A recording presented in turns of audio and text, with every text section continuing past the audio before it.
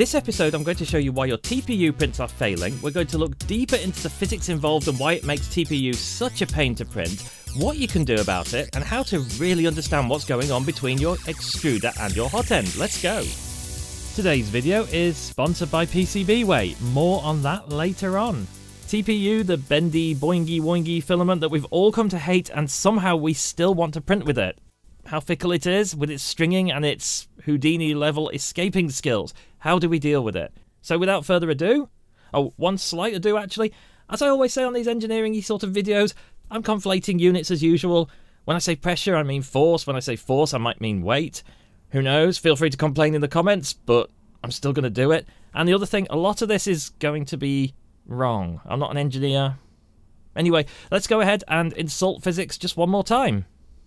I've said this before, but I want to flesh it out and show you an experiment in a moment, but we need to talk about elastic potential energy. We'll start with this thing I made. I'm going to call it, a scale with a Bowden tube going to it. It's not calibrated to give exact amounts, but you know what? It works perfectly well for demonstrative purposes. Hooking it up to an extruder means you can extrude directly onto the scale. Well, directly through a Bowden tube anyway, but what this lets us see is the kind of forces that we get with TPU, specifically on a Bowden system. With the aid of Steve here, who happens to be a Bowden-based printer, we can load up 95A filament and turn on the scale. As you can see, as soon as the filament hits the scale, the reading starts to rise. Not much thought is given to the forces involved in TPU printing, but they're not small, are they?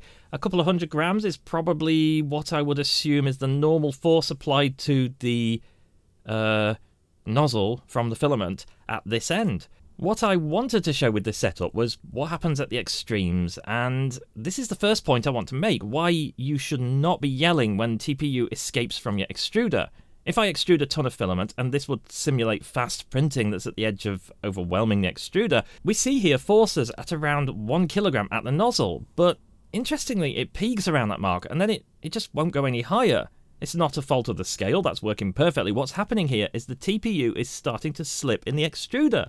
If we leave it, it slips back down every time we extrude it, and once it starts slipping, it seems to find a path to less friction, presumably, well, definitely, because it's deforming the filament around the gears, and that's making it easier to slip. And this is why, in my opinion, you should not be in this situation in the first place while printing TPU. If you have enough force to be in this critical area of operation where you risk slipping in this manner, there's always a slight bit of slippage, but that's another thing entirely.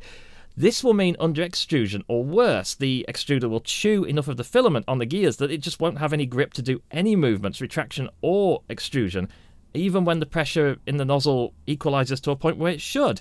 What does this mean in the real world? Well, it means slow down, but also, controversially, and this is hugely controversial, and I know that people will disagree with this, but I think the extruder should be tuned to slip, not to grip. It should be acting as a clutch in the system. You ideally want it to slip without damaging the filament if it hits an undesirable level of force. And that means that if you had this kind of situation, it would be recoverable. So that thing that people say that you should dial up the tension to make TPU work properly, don't.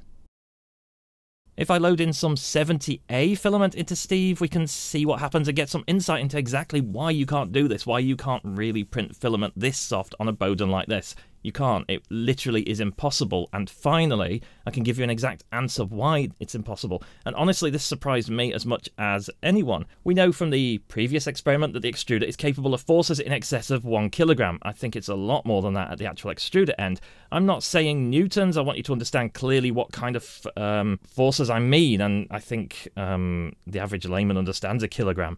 So complain in the comments if you want. I told you I'm going to do this. We see in the case of this setup that the scale is only seeing a few grams. It's not broken.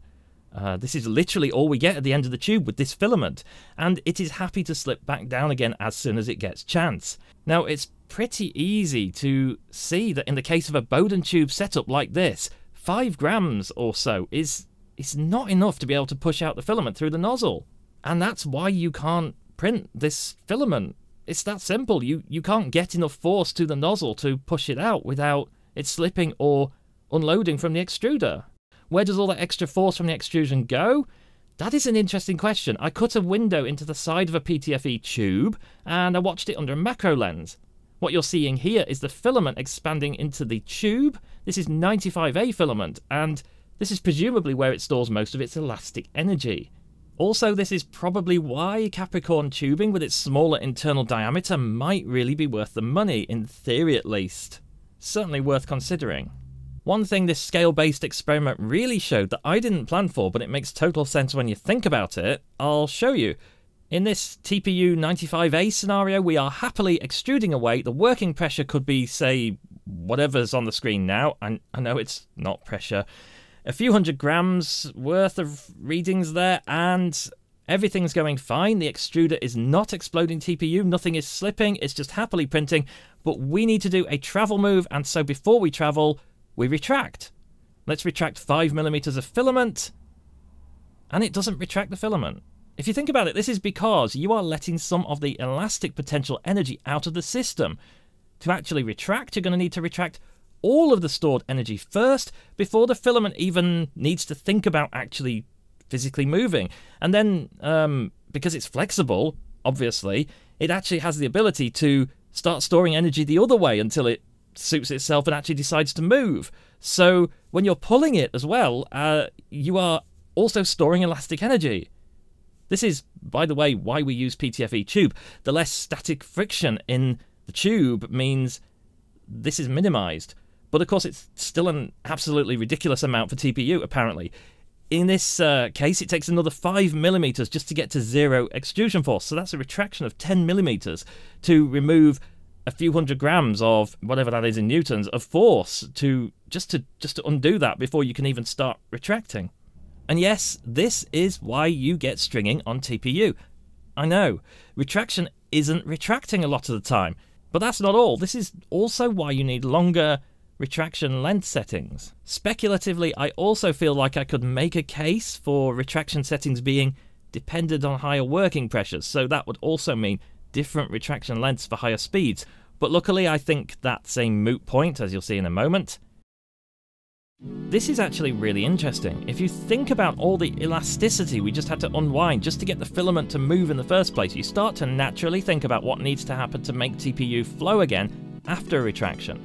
Obviously, to add it all back again, right, you have to de-retract the same amount. You have to get back to the same level of elastic energy in the filament. You have to compress it the same amount. So detraction isn't just about poking filament out of the nozzle either. It has to recreate the same pressure level that we had before we retracted. So when you start printing from 0 pressure, you will not get the correct flow until you reach some kind of equilibrium. Now this is really complicated stuff, but if you imagine you have a hole at the end of the nozzle where the filament is somewhat able to eject from under pressure, and you have pressure inside the nozzle, the pressure will increase as a result of the extruding force at the extruder end, but it's highly likely that the pressure won't decrease from the nozzle at the same rate. And so your extruded line will start out under extruded, and then it will be okay, and then when you stop, you still have that pressure backed up, and the filament still wants to come out. As to how much this is a case is going to depend on a lot of things, not least the speed that you're printing at. But this is going into the territory of linear advance, which is a term you may have heard of. So let's go there. Linear advance, let's do it. Pressure advance and linear advance are the same thing. Honestly, they kind of are, or to be specific, they are solutions to the same problem. So, to all intents and purposes, they are the same thing. But what's the problem? Well, it's the one we just mentioned. I'll show you. Here is some dodgy G-code I wrote in about half an hour that just makes some lines. I will get onto why I didn't use the Marlin version in a minute. The lines do something that a slicer won't typically do. They speed up or slow down in the middle of a line for no reason. Why? To show why we need linear or pressure advance in a creative but not entirely real-world manner. The first line at the bottom, hang on. Okay, UV light, brilliant. First line at the bottom is just a standard line, it doesn't vary in width. The second line gets faster in the middle. Do you see the change in speed causes a change in the width? It shouldn't, there's no maths in the G-code to tell it to do that. Extrusion is calculated over the length of the line and not the speed. This line should be the same thickness for its full length, but it is not. Same again for the next one, but the middle bit is faster. Then two lines that do the opposite, they slow down in the middle, and what do you know? It's fatter. Again, it shouldn't be, so what's going on? Well, I'll show you the same thing on a direct drive that managed to extrude more filament because it's not slipping, but we'll talk about that in a moment too. While I show you this, I'll explain what's going on. You see, an extruder, or rather the extrusion system as a whole, is not a linear system, especially not with TPU, but not with any filament as it happens. You're pushing stuff in at one end, and that's causing stuff to come out the other. And honestly, with TPU, it is a miracle that you even get remotely what you ask for out of the other end in a reasonable time frame. It's probably not a bad analogy to imagine a very long train pulling away from a stop. If you think about how long it would take for the rear carriage to start moving, that's not a linear relationship between the speed of the front of the train and the distance the rear carriage moves, is it? No. And the same applies to extruding. Linear or pressure advance, we'll deal with linear because the equations are a bit simpler. It approximates the filament as a spring of all things, and that is why there is a K value that you use to tune linear advance. The mystery K value is a spring constant. Hooke's law? F equals minus kx. Coincidence? No, it is not a coincidence. This is exactly the principle that linear advance is based on. When you push or pull an elastic material, it obeys Hooke's law, assuming of course it obeys Hooke's law, and so you can model that extra amount of extrusion that you have to do to get the exact amount of movement that you want by subtracting the elastic component. If all this is too much, then we can use the easy explanation, which is you have to push harder than the amount you would need to, and you have to also push more material if the filament wasn't boingy. And how much harder and how much more material depends on how boingy the material is. Do you know what this is? It's a break to talk about our sponsor. This is a sample PCB Way sent me for one of their PCBs. I happen to be old enough, everyone assumes I'm in my 20s and I'm not going to contradict that, but I'm old enough to remember when the best you could do for your making projects was homemade PCBs.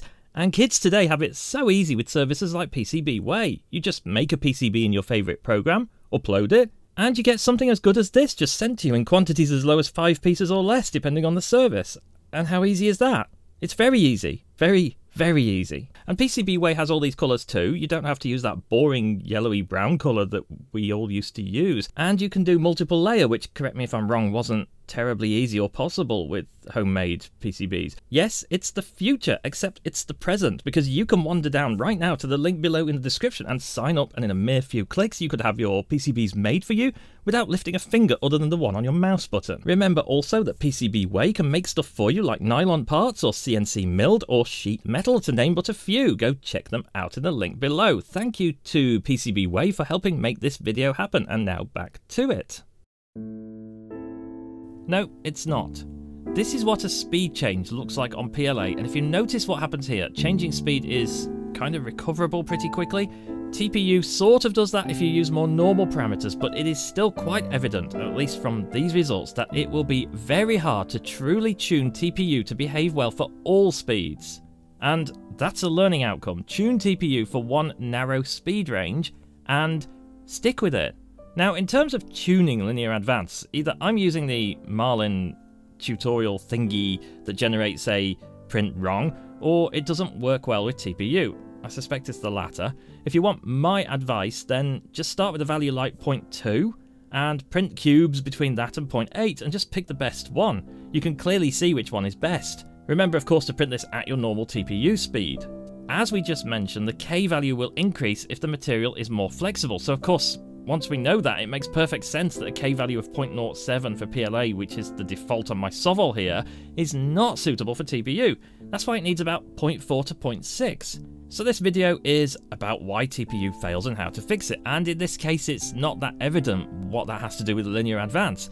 Fine, linear advance improves quality, it makes corners look nicer, but if we think about it, properly tuned linear advance is one really huge advantage against the incorrect pressure at the extruder, especially at the end of a print move, and we'll get to why that's bad.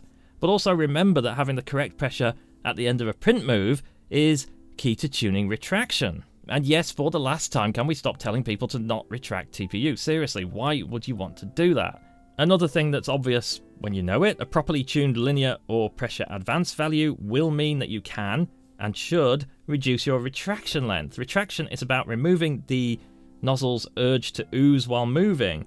And linear advance, of course, aims to balance that pressure at the end of the printed line, so it's all connected. Everything's connected. Okay, it's 2022. The market for 3D printers has changed hugely in the last year, and I will make a video on that later, but I feel like we need to have a talk about Bowden. If we wind back a year or so, I was making videos on how to manage TPU in a Bowden printer, and this is great, of course. It makes the seemingly impossible possible.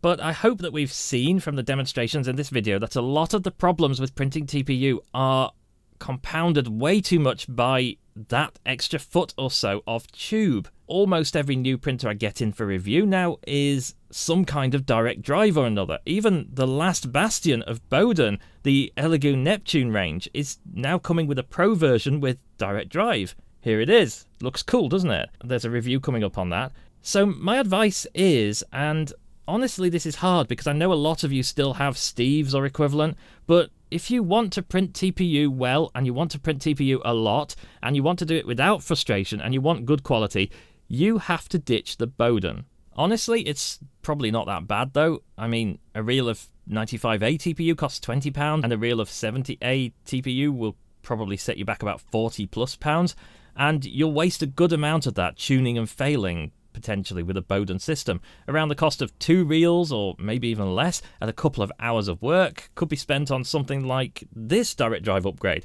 It looks ugly, but this one works fine. I think Bowden has had its day generally, and for TPU, it is just an unnecessary pain that can be solved easily by using direct drive. Of course, if you're just an occasional TPU printer, it doesn't necessarily make sense if you already have a Bowden-based system, but this year onwards, would you buy one? Not convinced. And the same advice goes for those of you who are still on machines like the Enders, with the board that doesn't have linear advance. If you have a Steve, for example, I would advise having a look at Mariscock firmware, which has actually started enabling linear advance on a Steve. I know that a lot of people think that these boards don't have UART connected. I mean, that is true, so they can't use linear advance, but that's not true. Surprise, this has absolutely nothing to do with UART. It's complicated, there are reasons, but linear advance on a Steve is now something I highly recommend looking at. It's a win-win anyway, because it hugely improves the print corner quality and the stringing on PLA too. I think the main reason your TPU is failing is because you're treating it like PLA. And I don't just mean you're not slowing down. Slowing down just won't work. It's imperative when printing TPU that you understand and manage the pressure in the extrusion system as a whole. And the answer to what to do about problems printing TPU is to recognize what you're seeing and to know why it's doing what it's doing. Filament escaping the extruder is a perfect example of this. Sure, some extrusion systems are literally impossible in terms of achieving the right nozzle pressure for printing TPU, but in my experience, most extruders and systems are not, and the escaping filament, that is on you. So, I'm sorry to say there is no quick fix. If you feel like I clickbaited you with the title, then I'm sorry, but you have to become one with the TPU if you want to print it. Every video I make on TPU, I personally learn a ton of new things about it. Just sometimes the weirdest things. It is a huge and complicated topic. And I feel like the future is looking very good for TPU because some of the modern extruder hot end combinations that I've seen lately, like the Creality Sprite and the FL Sun extruder, they are outstandingly well engineered for dealing with the constraints of TPU. Anyway, that was yet another TPU video. Does your brain hurt? Mine does. Now go loosen your extruder screw a bit, tune your linear advance if you have it, and try and print something. I will see you next time. Thank you for watching.